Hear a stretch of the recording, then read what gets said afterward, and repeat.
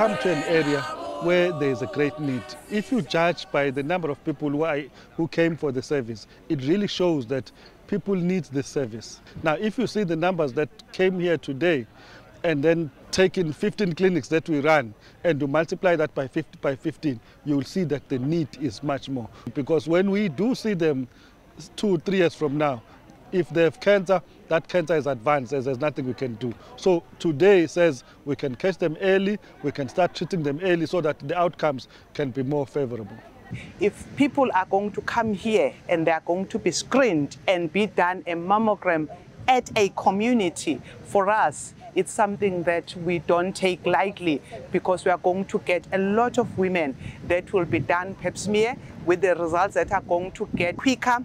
And we are going to see women either being put on treatment immediately, as well as some other services like further screening for cervical cancer, like if they will be done LEDs quickly, which will then prevent cancer from spreading. For the district, it's going to yield a lot, including the fact that we will be getting the results here and now. And we have the specialist teams that you have, the doctors that are here.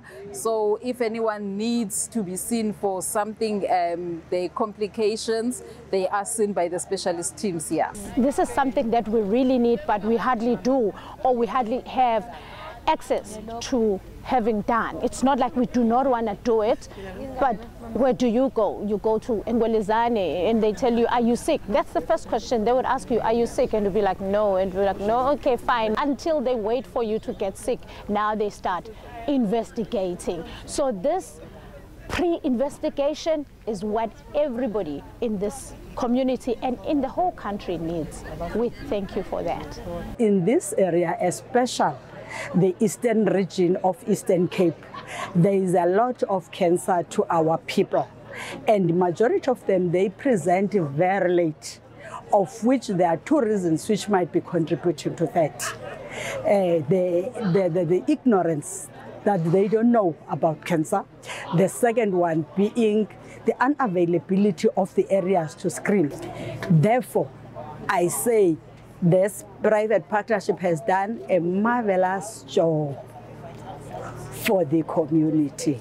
And I'm really sure the community members, the stakeholders of this region, are very happy to be with PinkDrive.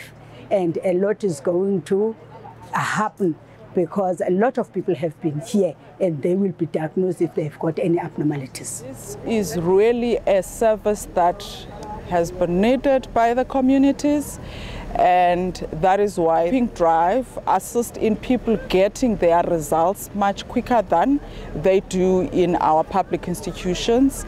Is probably the reason why we've had so many people coming.